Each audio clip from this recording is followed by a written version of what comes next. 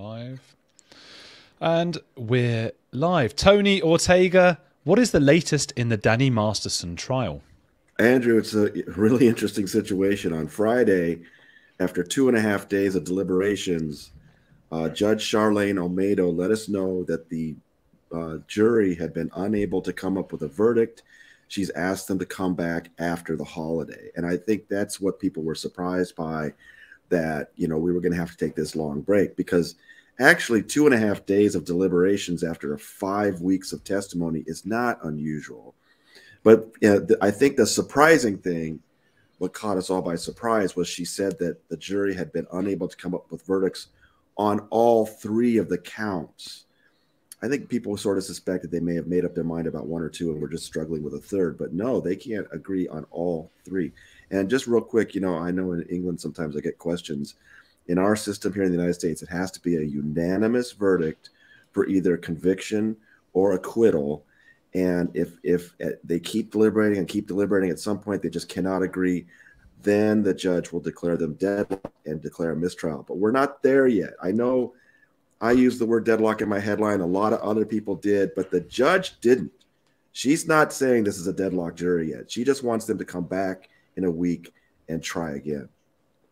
It's such a weird thing, legal systems. Whatever the system is in any country, there's always something where you go, what? That doesn't, like the fact that both in the US and the UK we use juries at all is a strange thing. Although the alternative, I suppose, is to have a judge who could just be, open to being bribed or whatever it might be.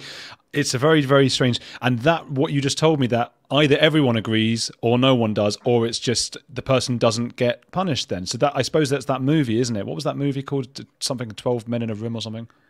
12 Angry Men. But let me spell out the scenarios just so you're aware. So, in our system, we want these jurors to come to a unanimous decision, either for conviction or for acquittal. And Danny's facing 3 counts of forcible, and if he's found guilty of all 3, he's looking at 45 years to life in prison. Now they can't agree so far, but again, I want to stress it's only been 2.5 days. It's not unusual after 5 weeks of testimony. So they'll come back in a week, start again. Now, if they cannot agree after some time, and it's unclear what that's going to be, the next step they would be allow the attorneys to question the jurors a little bit to see if they could figure out if there was some issues they could clear up. But then if they still can't agree after that, then the judge would declare a hung jury and say that it's a mistrial. In that case, it's up to the prosecutor whether or not to refile the case and have another trial like next spring and put everyone through it all over again. So this is why we really want these jurors to figure it out and come up with a decision either for guilty or innocent. So that's what we're facing. But again, I just want to caution people that 2.5 days is really kind of quick for such a lengthy trial, and that let's give this jury a chance to figure things out in a week. So this is, just for anyone not aware of the case, we're talking about Danny Masterson from that 70s show. Because this is YouTube and they have very stringent rules around certain words, we've got to try not to use the R word as much as possible for what he did to several Scientology women. But Tony, would you take us through what are those 3 charges? Right. So I first broke the news in March 2017 that the Los Angeles Police Department was investigating Masterson over the allegations of 3 women. Shortly after that, a 4th woman also joined the investigation. It wasn't until 2020, however, that the DA's office did charge him on those 3 counts. And the reason why Scientology is such an important part of this case is not only is Danny Masterson an actor known for that 70s show, but he's a well-known Scientology celebrity. He grew up in the church. He's in a large family of Scientologists. And all 3 women, the first 3 in the investigation and the 3 that he's facing charges on, were Scientologists at the time. They're not today. The incidents are between 2001 and 2003. And part of the case about why it's taken so long for those charges to reach trial is that the women have testified about being terrified of Scientology, that in Scientology you're not supposed to turn in a fellow Scientologist, and that they, discourage the use of the R word, as we're saying. So that's definitely been part of the case, and I think that's what's generated a lot of interest in the trial. is there has been a lot of testimony about Scientology. Now, there's been other stuff about Scientology that's not been allowed in, and I know people are a little frustrated about that. But the judge has tried to keep things focused pretty tightly on Danny, the allegations, and the women's state of mind and why they didn't come forward a little sooner. They did go to the church. They did go to the church right away, and they were discouraged from going to law enforcement. So that's part of the story. Have we seen much of Scientology's involvement in this trial day by day? Are people representatives there at all? Yeah, definitely. And it was very obvious. There was a preliminary hearing last year, the first time these women got to testify, and Scientology's attorney was sitting in the front row right next to me. And then this time, and then Danny had different attorneys then. A year ago, he had the famous Tom Mesereau, who's the defense attorney who handled Michael Jackson and Robert Blake and Bill Cosby. And there's just no question that some things Mesereau did in that hearing a year ago had to have been influenced by David Miscavige and the Church of Scientology. There's just no question. He was fired, and then Danny brought on this new attorney, Philip Cohen, and Cohen he said it many times, even before trial started, I'm not going down that same road. I'm a different attorney. And he has tried his best to keep Scientology out of the trial. But Scientology wants to keep an eye on it. So they have had representatives in the audience every day from the very beginning. Some of them have not identified themselves, but we figured out who they were. But definitely Scientology has had a representative every single day of the trial. I'm sure they're reporting back to Miscavige what their impressions are. I saw Aaron Smith Levin. He put up a photo of in Clearwater of somebody wearing gloves, and he said that's how you identify a Scientologist. Have you heard that? No, I mean Scientology at their facilities are still wearing gloves, and I think that's what it's a reference to. It's got nothing to do with the trial. These were attorneys. These were attorneys, well-dressed attorneys, sitting in the audience. And they weren't, as far as I know, they weren't Scientologists. I'm just saying they represented Scientology in the trial. Yeah. Do they? I mean, you are, I think, the preeminent journalist on the Scientology beat. Do they recognize you? Do you get bad looks? Yeah, they know who I am. I mean, I'm not looking to be part of the case. They've tried to bring me in a couple times. They actually subpoenaed me last year at the preliminary hearing, and we got that quashed. And then they know who I am, and one of them actually said hi Tony to me, and I don't one of the Mastersons. So they know who I am, and I don't I see some things written about them and how they looked and how stressed they are. I have to say, Danny Masterson is facing some horrific charges, and there's been a lot of evidence supporting those charges, but in the courtroom I think the Masterson family has been fine. I know some people disagree with me and think that they've given evil eye and stuff like that. But I just see, a family supporting their son, and they really haven't done anything unusual except just show up in such large numbers. Are we talking about? I mean, the brother, one of the brothers is from Malcolm in the Middle. He was the one in the army from that show. Is that right? Right. So the people who typically come, there's a little difference day to day, but the people who typically come are Carol Masterson, Danny's mother. Danny's biological father, Peter Masterson, I only saw one day, and that was at closing arguments. I understand he's not well. Okay. But I think he was there that day. Now, and then he and Carol split up many, many years ago. So Carol and Peter have two children, Danny Masterson and Christopher Masterson. And Christopher was on Malcolm in the Middle. Carol remarried to a man named Joe Raish, who was a Scientologist. They have two children, Jordan and Alana. Jordan was a recurring character on Last Man Standing, and Alana was a recurring character on, I don't know if it was The Walking Dead or one of the spinoffs. But they're all actors, all four of them. And then they also have a half-brother, Will Masterson, who's Peter's son, but not Carol's son. And so all five of those siblings have been coming. Also, Danny's married to Bijou Phillips, and her two sisters, China Phillips and Mackenzie Phillips, have been coming most days, not every day. And that's been interesting for me as well. and they just sit there with all together in the family section and support each other. It's a really difficult one. Also, China is married to Billy Baldwin, and Billy Baldwin has come a few times, especially in the last few days. Yeah. Okay, that's the brother of Alec, who I think often has like a fringe and is in. Was he in No Country for Old Men? The other one, the Coen brothers film. Oh Brother, Where Art Thou? Is that him? You're testing my. I'm sorry, I don't Baldwin. know. I'm not an entertainment reporter, and that's the problem. Is they've had other people in there, and I'm like, who are these people? I don't know. I think he was potentially in. People will correct me. I'm sure. I think he was in that. Oh, maybe it's not him, actually. It might be thinking of someone who looks just like him. I'm not sure. Someone will tell me about that. It doesn't matter. I mean, I guess the thing here is, I mean, this is a family of influence. Obviously, that's why it's important to an extent. I mean, it's important because of the crimes committed.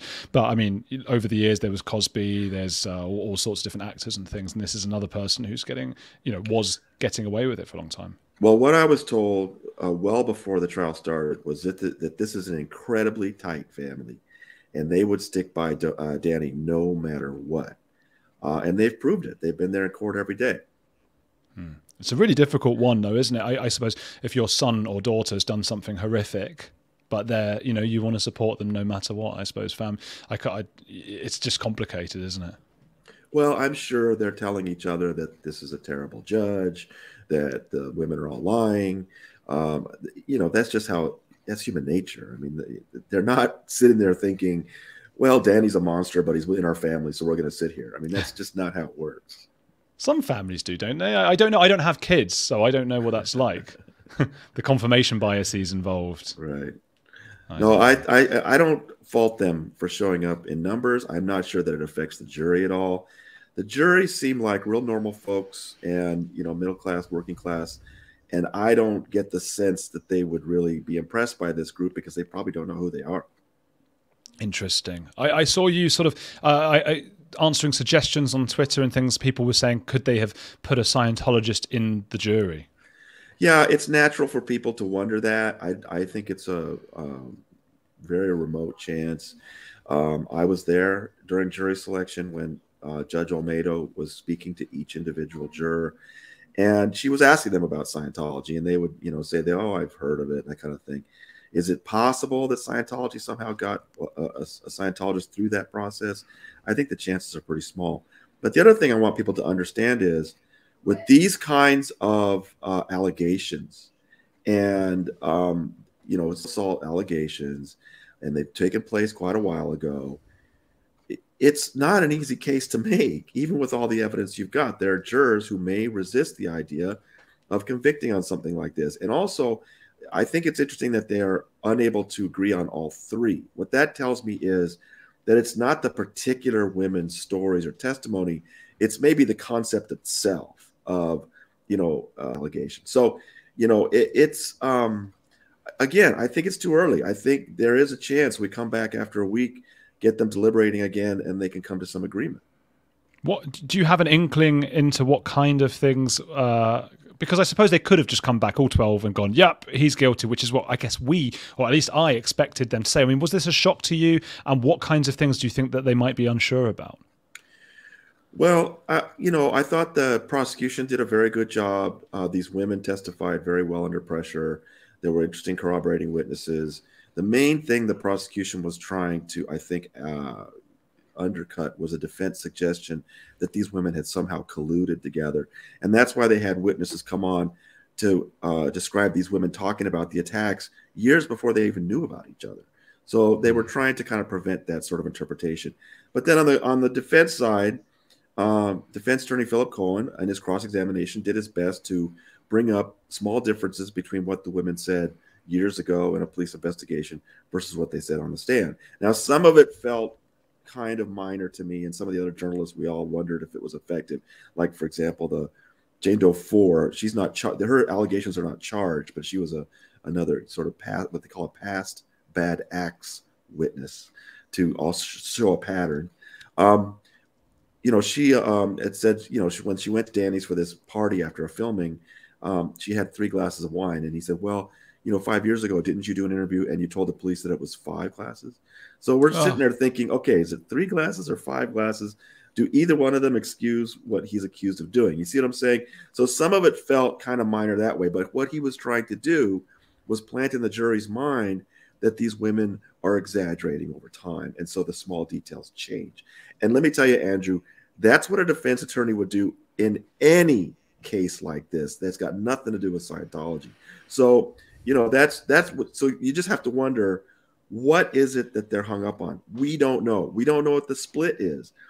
Or is it things like that, small inconsistencies?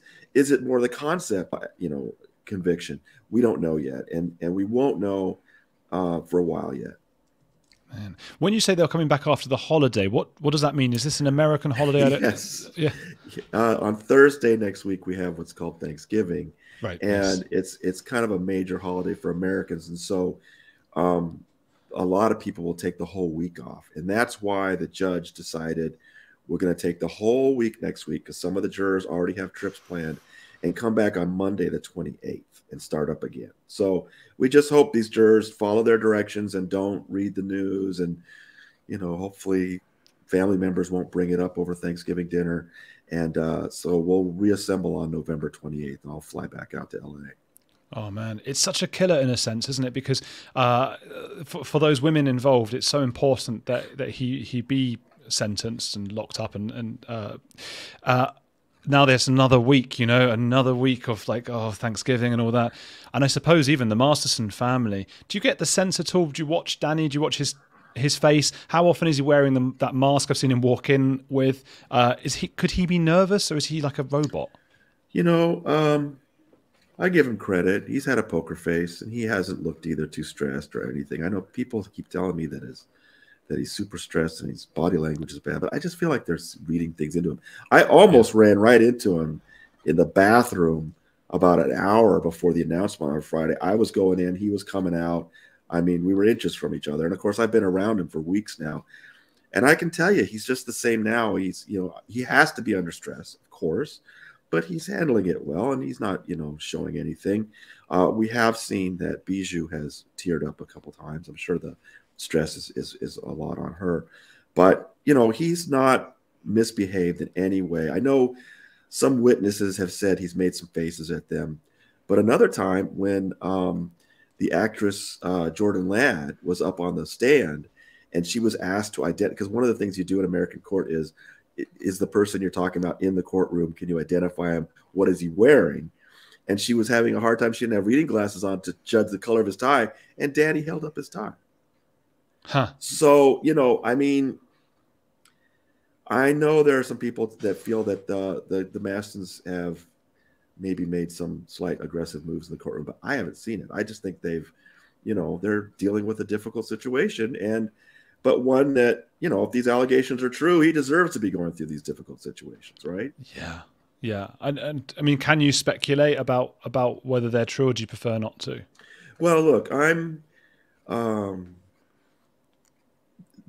the evidence that's been presented is interesting because it's consistent with 4 different women who all describe attacks that have very similar things going on. Danny gave them something to drink, and then within about a half hour, they were suspiciously intoxicated, and then they would either be in and out of consciousness, and he was suddenly on top of them and behind them, and just the sort of consistency between these women. And again, there was evidence presented that they had told other people about these things before they ever knew about each other. So it wasn't like they got together and said, let's all make up a similar sounding story. So that's been kind of what's been coming out. So then when the defense attorney is asking Jane Doe 4, was it 3 glasses or 5 glasses? And when he's asking Jane Doe 2, did you describe this to somebody as our case? And she said, no. I said, the case. Are you sure you didn't say our case? When you realize that, Andrew, you realize he's not disputing the events themselves. He's picking around at the corners, So after 5 weeks, you got the feeling that there's no question these things happen. It's just a matter of what was the degree, have the women described it accurately? And, Danny didn't take the stand to describe his own, which in America is very, very common. The criminal defendant almost never takes the stand. And I also want to point out something. I've seen people wondering why the defense didn't put on a case Well, the defense did have a case, and that was cross-examining all of the prosecution witnesses. And that's really not unusual in our system, that would be the entire defense case. So people were wondering, why didn't Danny put on some friends to talk about what a great guy he is? And I don't think that would have been productive in a case like this. Especially because the bits and pieces I've heard about him is that, I mean, I know it's subjective, but he's apparently not a very nice guy. Well, I mean, even the women themselves described him being very charming at times. And when they first met him, of course, he was very charming and kind of he was always the center of the party. And it was always like, Danny had this circle of friends that were just, really loyal to him, and he could be a lot of fun. But then Jane Doe 3 was the one who was in an actual relationship with him. And she said, after the first year, it was just really, she described just a very loveless relationship. And she kind of painted a very grim portrait of him. Okay. Which I suppose is not criminal, is it? You can be a terrible, horrible person, doesn't mean you committed the crimes. The defense attorney actually said that in his opening statement. He said, God. you're gonna be hearing about rude behavior, terrible, personality, all this stuff, and it just doesn't mean he committed these crimes. So he kind of set that up ahead of time. Okay, so that was his aim, and then also, as you were saying, to cast doubt about the stories and maybe suggest collusion between the women. To what end, I don't know. I suppose revenge, because he wasn't a nice lover. Well, see, now that's interesting, because the defense previously had Mesereau, like I said, Tom Mesereau. The theory he was very open about saying in court was that he believed this was a plot against Scientology, orchestrated by Leah Remini, and she had rounded up these women, and they were inventing stories in order to bring down the Church of Scientology. The defense abandoned that by the time of trial, and that Philip Cohen wasn't going there at all. He was just focusing on police statements they gave years ago and what they said on the stand, hoping to create doubt in the jury's mind that maybe these women's stories had been embellished over time. So Leah Remini, for anyone who doesn't know, that was the actress from King of Queens, which was big over here in the UK as well, I think around the world, and she's a former Scientologist. There was some talk as well at some point, I think early on, that she had jeopardized the trial, I think, by putting up threads on Twitter. Did that sort of make it to court? Yeah, that was very funny, because one thing the way my method, Andrew, I mean, I knew I was going to be sitting there with great journalists from a dozen different publications, and we all got to know each other. It was a lot of fun.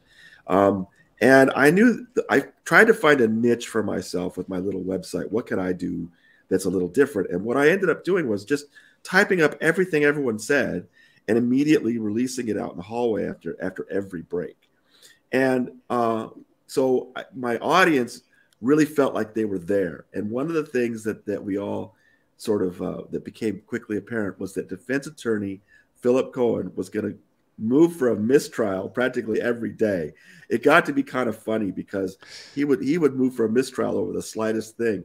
And one of them was over the Halloween weekend, Leah Remini had put out this tweet storm talking about the case. Why isn't it getting more attention, et cetera, et cetera. And that Monday, when we came into court, Philip Cohen moved for a mistrial because she had done all this tweeting.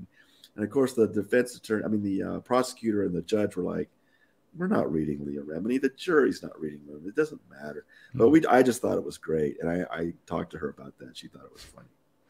The funny thing is, I mean, I do sort of get that argument, because the jury may well have been, especially if they're doing this particular case. If I was in that jury, I go home straight away and I see what Leah Remini might be saying, right? And that might change how I feel about the case.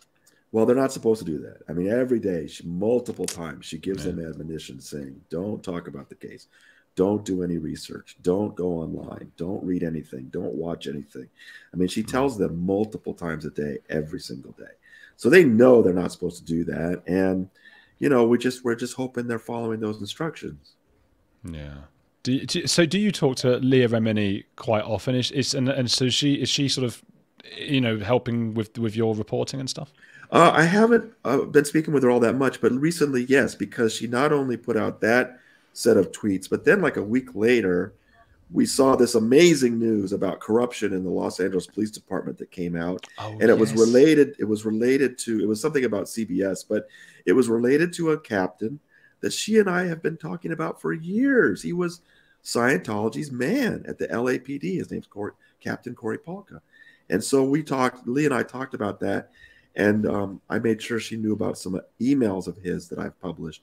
And then on November 6th, I think something like that, she put out this major tweets about that situation and said, look, if they're going to investigate this guy, they also need to investigate all the stuff he was involved with in Scientology, specifically Shelley Miscavige. She put those tweets out and they went viral. It was just, it was so, it caused such a stir. The LAPD itself had to put out a statement, which is really unusual. So I then had her on my podcast, and she and I talked about that.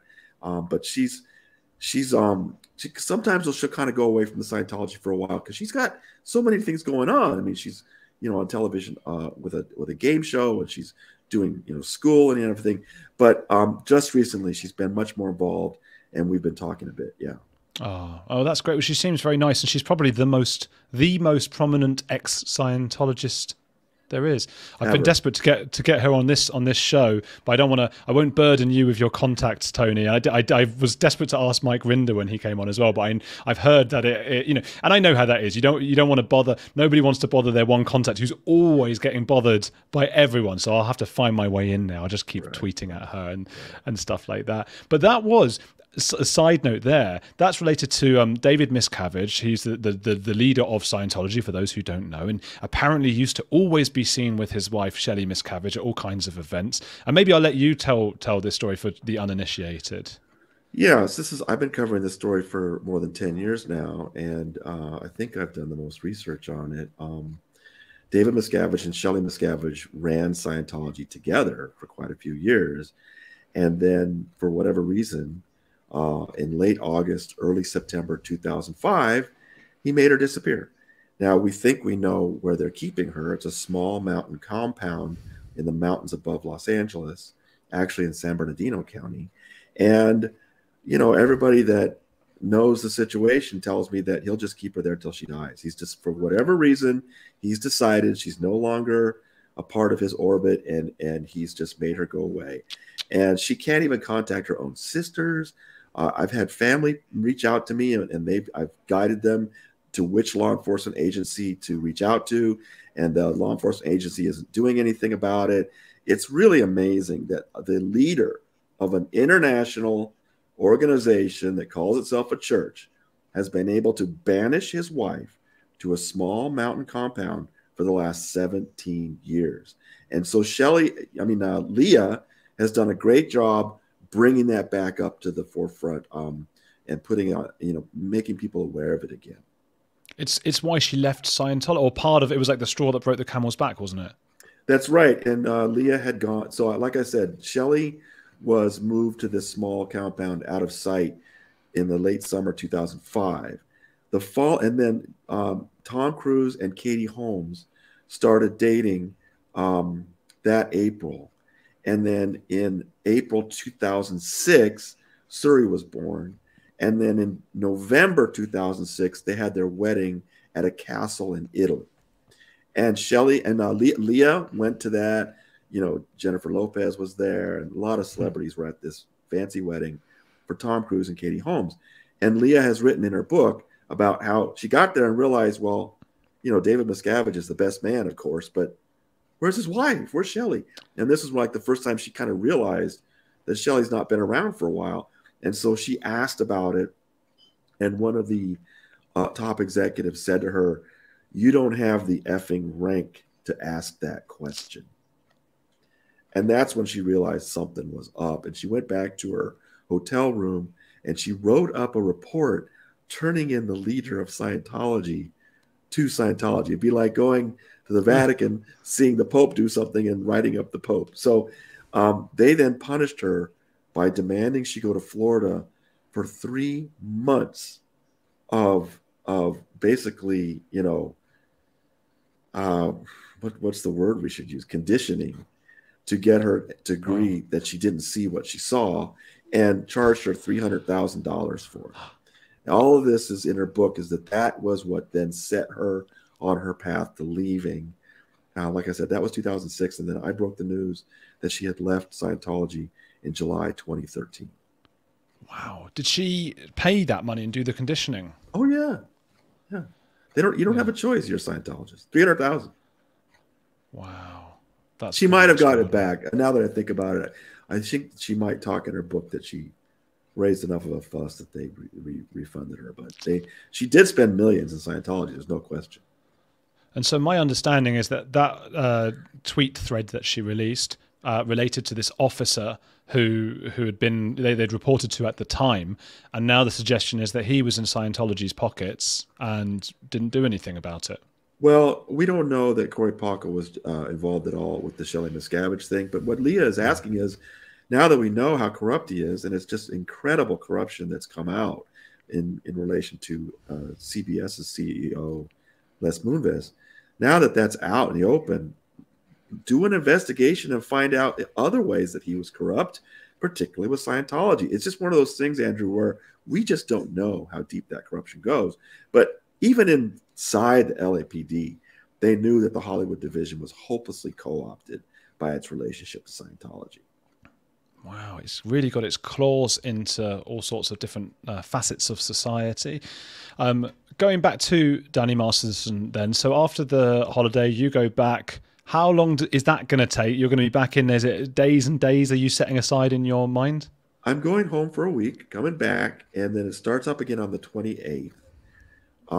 At this point, I've set a return flight for a week later. I'm figuring they've got to figure things out one way or the other within a week. I hope I'm right, because I hate to change it. It's expensive. Yeah, it's a great work that you do. But my word, I was saying to you before, and you refused to say you were too stressed or anything. But I mean, you're just doing so much work, and it's day after day after day. So I think I speak on behalf of everyone when I say thank you for doing that work. You're getting this stuff out there. I mean, do you think has it been reported enough in the mainstream media? This is quite a big star and a big cult. You know, I've been hearing people say that, because I'm sitting in the back row, the media row, with 12 other reporters, and from great places. I mean, you know, especially the entertainment press, of course, the Wrap, the Deadline, Hollywood Reporter, all those folks are there. And they're doing very good stories. They're doing great stories. But people are telling me, I don't see any coverage. And I think what that means is they're not seeing it come up in their feed every day on their phone, you know, and that's unrelated. That's got something to do with algorithms and stuff. I don't know why they're not seeing that coverage, because it's out there. All you got to do is type Danny Masterson in a search engine, and you'll get hundreds and hundreds and hundreds of results. So many stories have been written. It is being covered, but I do understand people are saying they're not seeing it for whatever reason. Yeah, Leah Remini said it as well, and then people replied with loads of examples of, as you say, all the articles. But it's also, I mean, I suppose it's the algorithm, but it's also where the publications are choosing to put it on their, you know, the top or the bottom. So I feel like maybe they're not putting it at the top. I don't know if that's to do with the fear of Scientology and retribution. Well, they're there because of Scientology, no question. I mean, I talked to reporters about this. I mean, the fact that it's been characterized as a Me Too case, and that's a little controversial because it kind of predates Me Too. But the fact that it's kind of a, you know, Hollywood actor facing sex allegations, that's, you know, right now we're looking at Harvey Weinstein and Kevin Spacey and Paul Haggis and all these other ones. But the fact that it's got this Scientology element, that he is a Scientologist and they were Scientologists, and that the judge has allowed a certain limited amount of testimony about Scientology's policies, that's why all the reporters are there. I can tell you that whenever Scientology is mentioned in the room, wham, everybody's getting that down, because they know that's what people are curious about. Interesting. And well, I guess at the start there was sort of, I think I spoke to you just before, and I don't know if we talked about this, but that there could be ramifications for Scientology. It's got this tax-exempt status, which it notoriously got, I suppose, by sort of bullying the IRS in a way that I don't think anyone's ever done, and somehow winning. And that tax-exempt status sort of keeps them going, but could a criminal charge affect them? Have you seen anything like that? Well, you know, I think what we're waiting to see is if there are convictions, would other agencies then be interested in looking at the allegations of obstruction of justice. You know, I know the FBI has looked at this case, but they haven't done anything. Are they just waiting until the end of this trial? Perhaps. I don't know.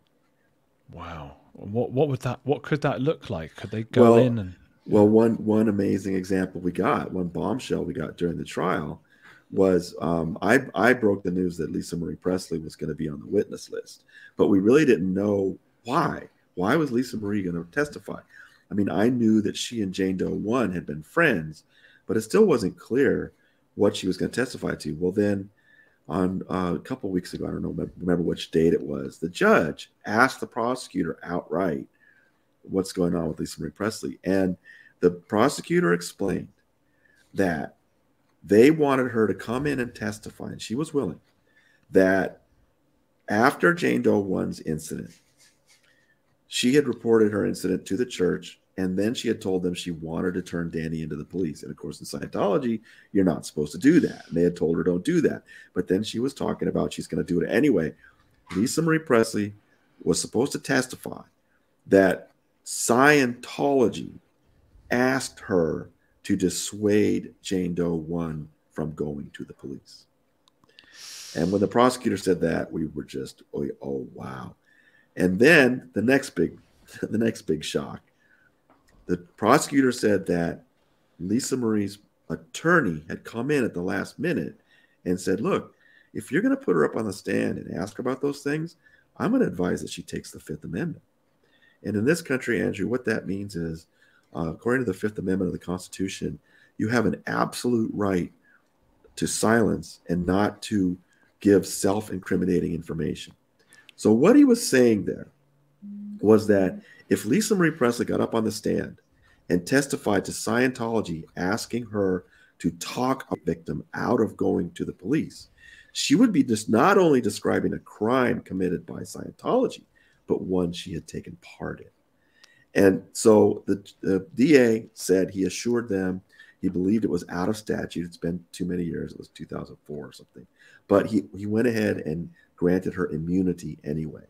And so she gave a statement. She was ready to come in and testify to all this, Andrew. But then the judge said, you're not going to testify to that in my courtroom, because she said it's more appropriate for the civil lawsuit where the women are suing Scientology over harassment, and it doesn't relate directly to Danny Masterson and the criminal charges against him. So what a moment that was, because on the one hand, we heard this mind-blowing information of what Lisa Marie Presley is prepared to testify to, and then 2 minutes later found out she doesn't get to testify to it. So that was one of those moments in court where we couldn't believe it. And, you know, as far as the civil case goes, I think those attorneys handling, it's a different set of attorneys, they were no doubt thrilled to hear this, and that Lisa Marie Presley has this killer information about Scientology trying to affect a criminal case. But I really doubt that'll actually go to a trial. Scientology always finds a way to settle those kind of cases, and they'll fight it. They'll fight it and fight it and fight it. But once it gets to a trial, David Miscavige will find a way to make it go away. Maybe until he doesn't. The reason I'm bringing this up is they couldn't get it into the Danny's criminal case. There probably won't be a civil case. So the people who should be really taking a close look at Lisa Marie's statement is the Federal Bureau of Investigation and the Department of Justice. Here's such rock solid information about how the ends they will go to, even, obstructing justice. There must be an office somewhere in the corner of the FBI or wherever it might be where somebody's job is dedicated to exactly this, and they're building a case for years and years and years, and eventually all the cards will come falling down. Right? Well, I mean, I know that they've had some interest in this case. It's just always a question of, are they going to make the move to turn it into a real investigation and prosecution? And we've seen nothing, but again, maybe they're just waiting for a verdict. It would be like starting a war, wouldn't it? The FBI on Scientology. Well, that's, Mike Rinder has said that. He said people always wonder, well, if there's evidence of Scientology violating its agreement with the IRS, why doesn't the Department of Justice do something about it? And he says, look, put yourself in the place of the person who's got to make that decision. You're some, official of the Department of Justice in Washington, D.C. He said, if you decide you're going to take on the Church of Scientology, you have to be prepared. That's going to be the rest of your career. That's Yeah. all you're going to be doing until you retire. So it's a big decision. And so far, we just have seen no evidence of what they're going to do. Oh my word. The whole thing is mad. I'll just say to anyone who's joining us midway through, we're talking about the Danny Masterson trial with Tony Ortega, the fabulous journalist from, is it the Underground Bunker? And you have a YouTube channel as well under your name? Please sign up for free emails at tonyortega.substack.com. We call it the Underground Bunker, and that's where I put out my reporting now. And if you sign up for free emails, every story I publish will come to your inbox. You don't have to come to the website. So yeah, and during the trial, I was putting out 4 or 5 reports a day. Now don't expect that much from me. I'm just putting out one piece a day. But it's come join the Substack. It's really been a lot of fun covering this trial. Probably better just a couple of emails a day. You don't, I mean, 5 a day during the trial, yeah, but you don't want 5 in your email inbox every day forever. That's the thing. No, exactly. I worry about doing too many on the audio podcast of the audio version of this, because it goes into people's phones, auto downloads. And, oh God, is it too many? I don't want to annoy people, and all that. And people, by the way, we've got about 20 minutes left.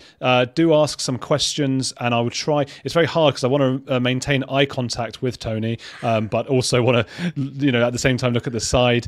Well, there's a question here actually, which is from Rosebud Budami.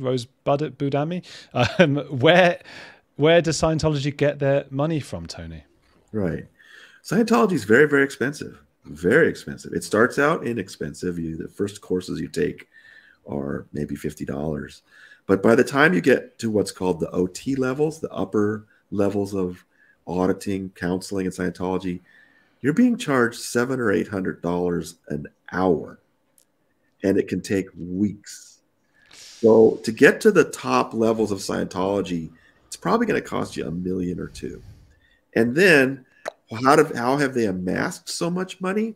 Is that they pay their workforce almost nothing. I mean, it's pennies an hour, and they don't. They are not beholden to labor laws because they have that tax exempt status as a religious organization. So they pay their people almost nothing. They pay 0 taxes. And then they also, besides the high prices for their services, they also constantly hit up their members for donations, big donations. And David Miscavige, the current leader, is actually very good at getting these multi-million-dollar donations from wealthy people. And that's his number one job, is to make those, I call them whales, wealthy whales, convince them that everything's all right with Scientology. So all the grand openings of new buildings and places where they don't actually have people, it's just to convince the wealthy donors that everything's going the right direction so they can keep giving the millions. So between those things, the most recent estimate is this organization of only about 20,000 active members has got something like $3 or $4 billion in liquid assets. And I know there was a story a few years ago about how the Mormons turned out to have so much money. They had like a secret fund of 100 billion, but there's legitimately 30 million Mormons around the world. The per capita wealth of Scientology dwarfs Mormonism or any other religion, because you've got only 20,000 members, but they literally have billions. Wow. That is mad. And it's part of, I suppose, why it's so important. If they were to get that tax exempt status taken away, it would take a lot of power away from them. Just say it was Rosebud AIM, presumably somebody called Amy, who likes Citizen Kane, I think it was, with Rosebud at the... Well, I won't say when that was, because that's a spoiler. 1940. Oh, yeah. Oh, no, the Rosebud he says at the beginning. It's just you're not supposed to know what it is. I was worried I was giving away the ending. When the film came out. Yeah. No, was it 1940? I think so.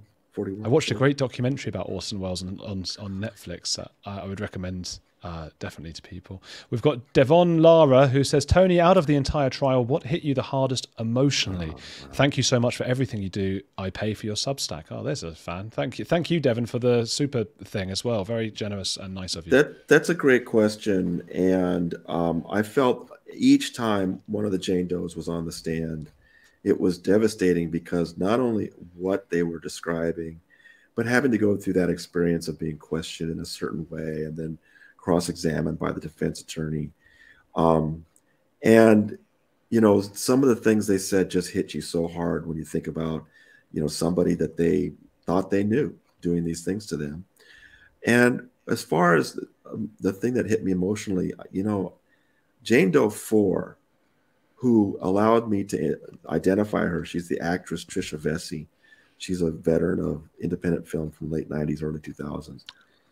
She was not part of the preliminary hearing last year. The preliminary hearing last year, I had seen Jane Doe 1, 2, and 3 go through their testimony. So this time I kind of knew it a little bit. But nobody had seen her testify. And Andrew, I'm telling you, man, it was devastating. She was so compelling. And the fact that she broke down less on the stand actually sort of made it seem more emotional somehow. Yeah. I don't know how to explain that exactly, but yeah, I was kind of a wreck after each one of them, but that one in particular. Is that something that you find difficult? Has it become harder or easier over the years to sort of not let it get to you too much? Well, I mean, the part of what's going on is I'm typing down everything says as fast as I can. And so I have a job to do and it's really, busy. And so I think that allows me not to have to think about too much about what's going on. It's a challenge and I've got to be aware of things going on, several times. The reporters, we all thought, okay, they're taking a break. And then all of a sudden we heard out of a corner of our, the judge is saying something, we got to get that down, So it's just, you're so on the whole time that it's sometimes the awfulness of it is a little bit easier to ignore, but not for these women, man. When they were up there, it was tough. I understand that feeling. I've had so many times in my own career when there's a camera on me and I'm walking around, it's like I'm a different kind of person or what. It's not really me. And I can sort of sit there and nod along, hearing the most gruesome, horrible things. And it's only you sort of watch it back years later and you're like, oh my God, what was, I was a robot. Let's some more questions I've got here. What's this? I haven't read it yet. Is there a probable and realistic chance that David Miscavige will testify? That's from Canadian for Trump. Well, the criminal trial testimony is finished, and we're now in deliberations. Nobody from the Church of Scientology testified. There was one Scientologist who testified, but the testimony is finished. Now, as far as the civil lawsuits that the church is facing related to Masterson, and then there's another one in Florida, I'm sure they would love to get David Miscavige in to testify. And if trials were held in those two lawsuits, that would definitely be a goal for the plaintiffs. But we're so far away from that for both of these cases, it's hard to say. David Miscavige has not been under oath testifying since the 90s, and that was in some depositions. I don't think he's ever been a witness in court. I might be wrong about that. But he's very good at keeping himself out of court. I wouldn't usually put this up, but it says you both look great. That's Barbara Bain. I think that needs to be said, particularly for you, Tony. Particularly after the weeks that you've just had, you needed to hear something like that. Thank you, Barbara. Wow. We've got Laura Andrews. Thank you so much for the super thing. Can you give a breakdown of the jury, male versus female, and age groups? That's a great question. Will it make a difference in the verdicts? We started out with 7 men and 5 women, and then 7 alternates. And then 1 man on the jury was replaced by a woman. And then later, another man was replaced by a woman. So we finished up with 7 women and 5 men. They're a mix. There were some that look like they're late 20s, early 30s, and there are some retirees, so a mix of ages. And the ethnic breakdown is like 4 white people, 5 Latinos, 2 blacks, and 1 Asian, something like that. It's a real good reflection of Los Angeles, I will say that. And just the sort of appearance of them, I would say this feels like just a real normal mix of people you would meet in LA. And all 12 of them Scientologists. Not really, just joking. Question from Nosferatu the Vampire, he was one of my earliest viewers when I only had about 1 subscriber, and it was him. Question: what was David Miscavige's and L. Ron Hubbard's relationship like? Sure. Miscavige joined very young. His dad thought that maybe it would help with his asthma, and they ended up in England. They were from Pennsylvania. They ended up in England, where David learned to be an auditor. And then Miscavige, still pretty young, ended up in the California desert with Hubbard in 78, something like that. And they were making films. And David Miscavige became a camera operator. So that's how he first came close. Hubbard was directing the films. David Miscavige is one of 4, I think, camera operators. And that's how he first got in proximity to him. And then he was part of something called the Commodore's Messengers, and which means the Sea Org, the Scientology has the largest group are called publics. These are people that just are members of the organization, take courses, but they don't work for the Scientology. Then there are people that work at the local facilities. They're called staff. But then there's a hardcore inner elite called the Sea Organization. These are the people that are most dedicated. They sign billion-year contracts promising to come back lifetime after lifetime. They work 365 days a year for pennies an hour. They're completely dedicated. And in the Sea Org, there's a hierarchy of various groups. And up near the very top, there's a small group called Commodore's Messengers that were actually, serving Hubbard directly for the things he needed. And so when David got in there, Hubbard took a liking to him. And then eventually, years later in the 80s, when Hubbard was in hiding, Miscavige had worked himself into a position where there was a Sea Org officer with Hubbard named Pat Broker who would bring Hubbard's instructions to a parking lot in the middle of the night somewhere, and David Miscavige would meet him, take those instructions, and then go back to Scientology. So they had created this information bottleneck controlled by these 2 people. So really, when Hubbard died, there's a lot of different, I'm simplifying things, but really it came down to those 2 people. Those 2 people who had managed to get control of Hubbard's communications, Pat Broker, David Miscavige. One of them was going to win out, and Miscavige was just the bigger, more ruthless guy and pushed Broker away. And so that's how Miscavige became the leader of Scientology. And he's actually, I pointed out not too long ago, a few weeks ago, he has now run Scientology longer than L. Ron Hubbard did. Wow. Well, okay, well then here's a great follow-up question. Stephen Harper, seems to me Scientology went downhill after L. Ron Hubbard died. Wonder if he was still around, Leah Rinder, Mike Rinder that is, and the other big Scientologists who left would still be in. Well, what does going downhill mean? I mean, it under Miscavige, it reached its greatest extent around the year 1990. He's the one that got them IRS tax exemption. So I'm sure there are Scientologists would tell you that Scientology is even better under David Miscavige. But yeah, it has shrunk. It's had problems. And that's I don't know the answer to that question. I don't know if Leah Remini and Mike Rinder would still be in if L. Ron Hubbard was around. You do hear former Scientologists sort of talk wistfully about how things were under Hubbard.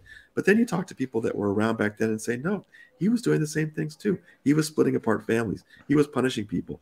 He was ripping people off. So there tends to be kind of a rose-colored glasses thing about Scientology under Hubbard. And but it's the kind of question you can never answer. I mean, there's just no question that Scientology under David Miscavige is this ruthless, money-obsessed, mafia-like organization that has driven away people like Leah Remini and Mike Rinder. It's just a good question actually related to Danny Masterson trial. I've just lost it. Where is it? Claire DeLune says, sorry I'm late. Do you know how many jurors voted to convict and how many didn't? And do you think they'll try him? Well, he is going to be tried again. It's the same trial, isn't it? But do you know about the actual details within? No, we don't know yet. There's no information on that. They are not done deliberating. It's not been declared a deadlock by the judge. All we know is they have not come to a verdict yet, and we have no information about the split. Is it 6-6? Is it 11-1 for conviction? Is it 11-1 for acquittal? We have no idea. Now, when we come back and they give them a little more time to deliberate, then if they're still stuck, we may get some information about that. But for now, we have no idea. And I think this judge has not given up on this jury, and I think she believes when we come back, they can still reach a verdict. So, yes, if there is a hung jury, would it be retried again? We can speculate about those kind of things, but we're not there yet, Andrew. This jury still has a ways to go. Okay, we will see. Watch this space. And then I love Legos, don't you? What a wonderful name. Question for Tony. During Cohen's closing arguments, did Danny Masterson, that is, move his chair to face the jury directly? Well, he usually does anyway. I know there's people that come to the court and they're trying to read body language and what people are doing. But the way it's set up is there's a table and Danny sits right at the corner of it so that he can sort of face the judge, face the witness, face the jury. And I think it's just uncontroversial. I don't think it's a big deal. And some of my other journalists have spotted some things, but I just think that the jury couldn't complain about what Danny and the family have done. Okay. Yeah, I like what you say with that, Tony, because there are so many people, I think, who rely on body language and things like that. And I'm sure there's some things you can learn from body language and all of that, but I think a lot of it's a bunch of hooey. People are way too complex for that. I interviewed Amanda Knox on here. The amount of comments I get about her, the amount of comments of people who are just so certain, oh, haven't you watched the body behavioral video about her that they've analysed that she did cartwheels in the prison? It's like, come on, people, that's not human. Andrew, I think it's the ESP of our time. It's just become so prevalent. People think they can read body language. And, there was, I hate to single him out, but there was one YouTuber that came to court a couple days, read the body language of the jury and pronounced there will be a verdict of guilty on Thursday, Friday, the latest. And, I'm sorry, it doesn't work that way. We don't know what they're thinking. We have no idea what the split is right now. Someone's just written, I've been waiting for Amanda to be mentioned. I do mention it because it just drives me mad that people are, it might be that they're right, but not because of the body language. It would be because she did the murder. That would be what the reason would be, not body language. And there are some tells, of course there are, but it's nowhere near enough for a conviction. It's really natural. People want to know what's going on in the courtroom to try to predict the future. I understand that. I'm more interested in what's being said. I'm more interested in what the evidence is, how the prosecutor and the defense are presenting things. It's been fascinating. I think, to me, that's enough. But I understand people keep, well, what did they look like? And what did Danny look like? I don't know. Well, you're flying back out there in a week, and we'll have to do another thing if you get the time for an update. Sure. Tony, everyone hit the like on this thing. And also, Tony, tell us again where you want them to go. Please sign up for free emails at tonyortega.substack.com, and you will get every story I publish right to your inbox. Oh, well, that's pretty. And you've got a YouTube channel as well, don't you? Yeah, I also put my videos and podcasts on the Substack, and then I put it on YouTube the next day. So if you're seeing a video of me on YouTube, you're seeing it a day after the Substack readers have. So again, it's a way I'm trying to encourage people to come to the Substack where they can get stuff real fresh right away. Well, everyone, please do support my wonderful guest Tony. That's how we get all the answers. Without supporting people like Tony, we don't know anything, and they remain an opaque cult that we can't see into. So, thank you, Tony, for coming on and for all of your work. And everyone, I'm about to go and do a Q&A to celebrate 40,000 subscribers. So this should redirect to that.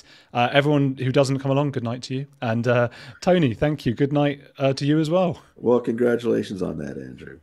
Thank you. I'm clicking end. Takes